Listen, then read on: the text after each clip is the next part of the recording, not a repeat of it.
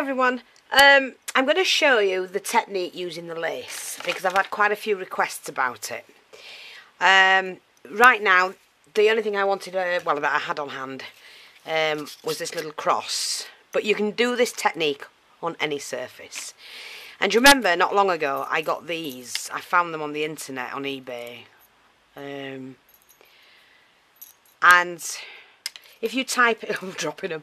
If you type in steampunk spikes, you'll find them on websites like that. These are not called steampunk spikes, but it was the spikes I was looking for my daughter for an outfit that she was doing in a steampunk style, and I happened to come across these. They were actually a little bit bigger than what I initially thought. But I'm going to see, I'm not sure if I can, but I'm going to see if I can use them on here. So right now, I'm just marking it out really, basically. But knowing my luck, I can't see. I can't see. Let me just see if I can. Actually, it went through. Oh, there, right, I can see. Wait a minute. Oh, I'm not going to bother like that. I'm going to go away. I'll do the lace bit first. What I've done to save time is I've painted it black. I've got muck everywhere. Hang on. That's the better side. And that's the front. And first of all, I'm going to colour it because we need to colour it. Let me see. Now, I don't want those. Not those. I'm going to choose the gold, the red and the green. I do like those colours mixed together. They're really nice. And I'm using the Luminaire paints. Now, you don't have to, I've told you before, you do not have to have these paints. If you've got some eye makeup powder, or makeup you can crush and make a powder, and you've just got ordinary paints, poster paints, whatever paint you want to use, it doesn't... Oh, I've just put that straight in the black, like a twit. It doesn't matter, right, what paint you've got. But if you can get hold of some pearlized or, you know, mica powder from eyeshadow or whatever, that will do the same thing once you've painted it. Or you can mix it in with your paint and make it pearlized. You know, you don't have to lay a fortune out. I bought these cheap while I was in America. Otherwise I wouldn't be using them. Right, oh, where's my... Oh, I'm just going to get my brush. Now, all I'm going to do is just to put some colour on. And I'm just pupping. Do you know I'm going to meet a stranger? I can't speak tonight. Isn't that right? You're going to meet a stranger if you talk funny. Yeah. Right, I don't normally... Well, in fact, I'll do it this way because I don't want to do it in the lid. I'm going to put some pink or red, whatever it is. I'm sure I'm losing it. And then I'm going to add some gold. And I'm just dabbing it along. This is a type of paint, it won't run into the other one from one bottle to another. I just don't want to mix the lid because I use the lids a lot. Okay, so we've done that. And then all I'm going to do, stipple it. Stipple it together. You get fantastic, fantastic colours. Look at that. You have to put enough on, of course. But I just love the blend of colour. So I'm making sure, I hope you can see.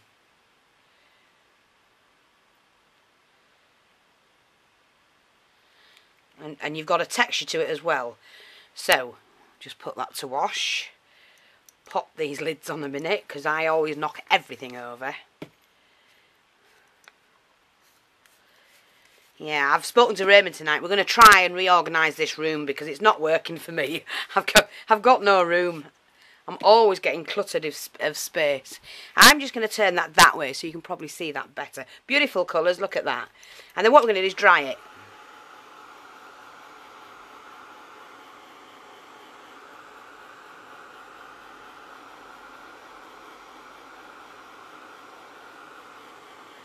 I mean, that would look fantastic on its own, but I do want the lace texture on it.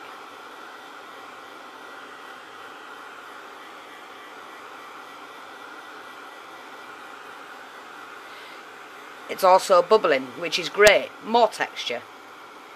Fabulous. Look at this.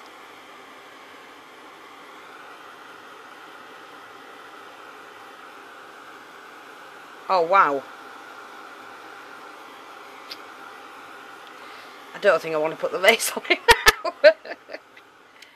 Well, we'll just see how that goes. Try and pat that down a little bit. Because that can bubble later, not fussed. Take some glue. You want a glue that will dry clear. I'm using a Mod Podge at the moment. And I'm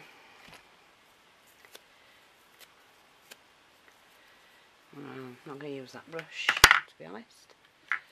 This is what I like. These, the main brushes that I use are just nylon, because you can use them for any medium, to be honest. Now I need quite a thick layer. Don't worry about the edges or anything like that, we don't bother. I need quite a thick layer of glue, because you do want this to stick.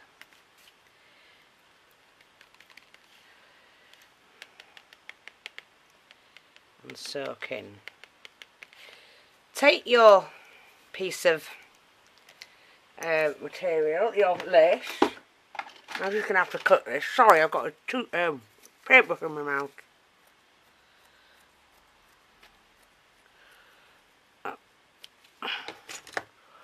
It's not going to be wise. It's not going to be wise enough to use it.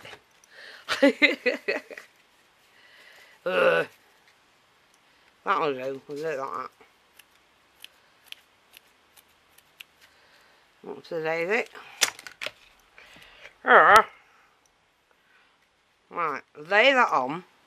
Take your brush and lob some more of the glue on. Now the reason why you need to put a lot of glue on, this is the reason I find, is because this is a nylon material.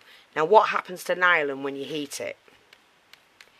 It ends up all holy or melts. So the glue will actually protect the lace to a certain degree.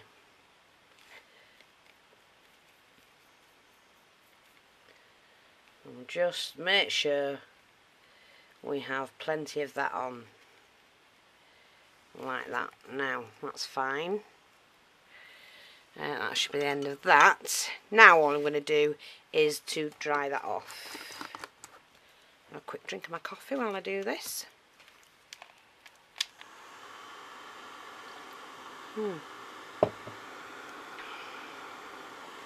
You will start to see the material melting as it's drying.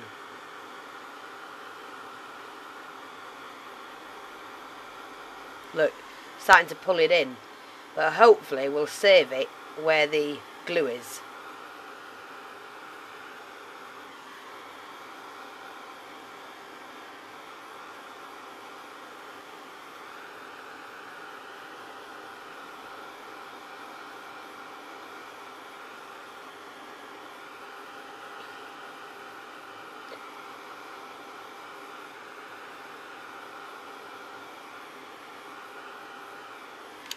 I'm just going to release some of that material just to help it a little bit.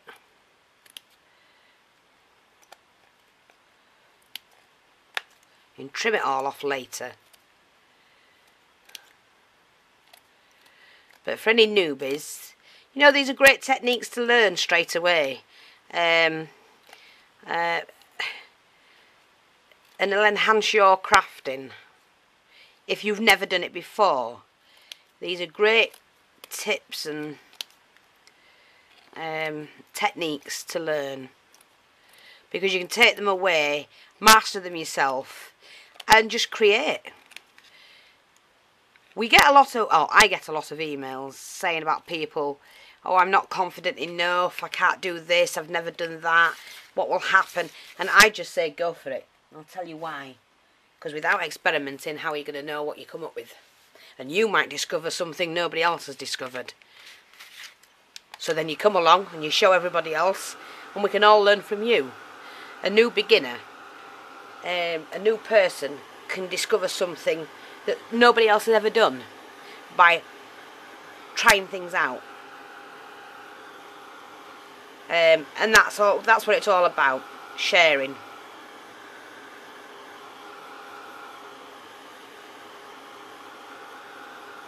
So if you happen to mix and match something and come up with something new, share it.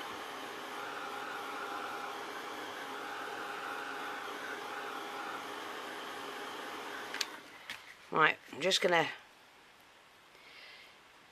I might trim that a little bit more, to be honest. I'm going to turn it this way. Ow, it's hot. You do have to be careful, I have to say, with a lot of things when you're heating.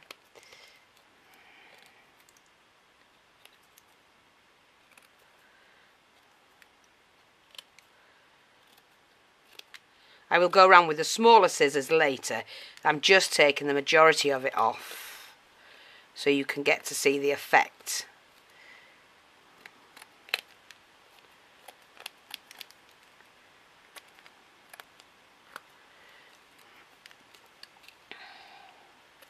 I have some real tiny scissors. If you are a newbie to crafts, and we do have a few watching,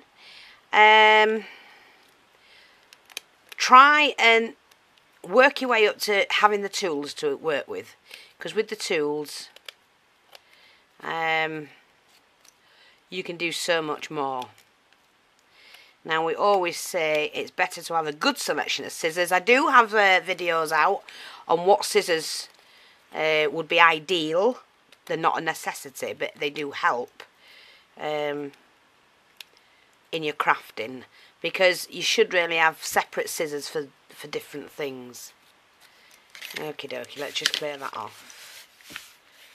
Okay. Now, what we're going to do is go back in with these colours. See the colours underneath? Look fab. I could have just put that on, but I want that underneath.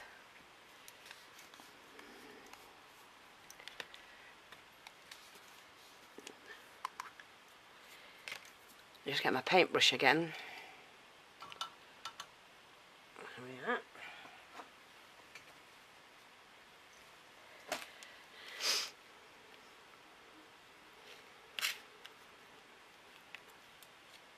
Start with some colour here and there.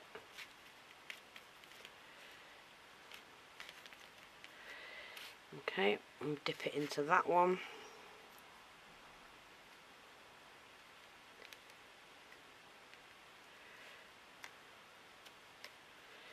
And then straight into the green.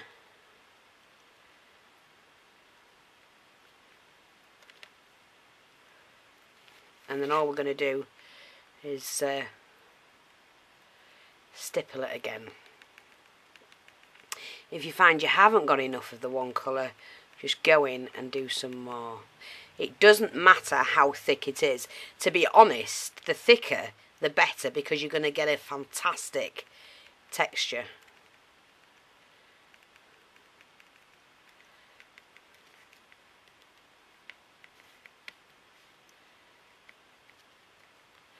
Now, I know I've stippled that, but I'm not seeing as much of the lace as I want to. So what I'm going to do, and it's not often I do, is just wipe some of it off.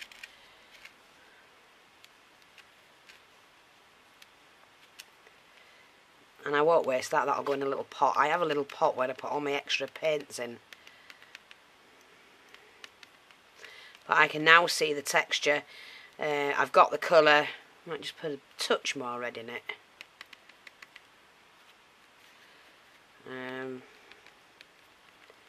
That's it. Let's move that about.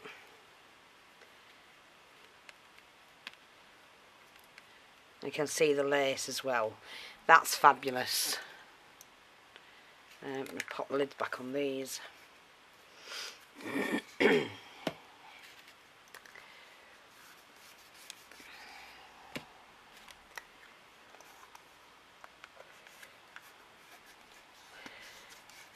Alright, dry this off.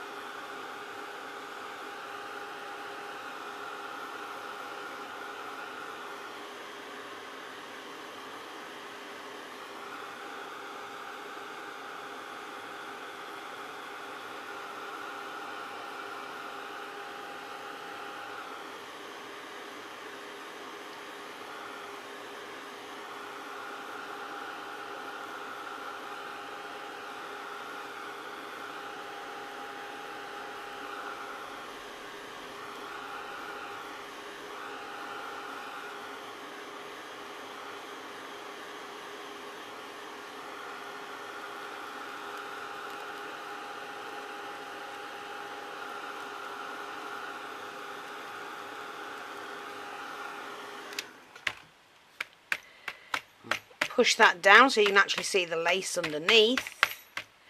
Yeah, that's fabulous. With that texture, just be careful. Oh, I've put my hand straight in that, you silly nana. Oh, I can't be trusted to do anything right. Right, I'm just going to show you the... you can see it. You can see the material underneath. Sorry. Isn't that stunning?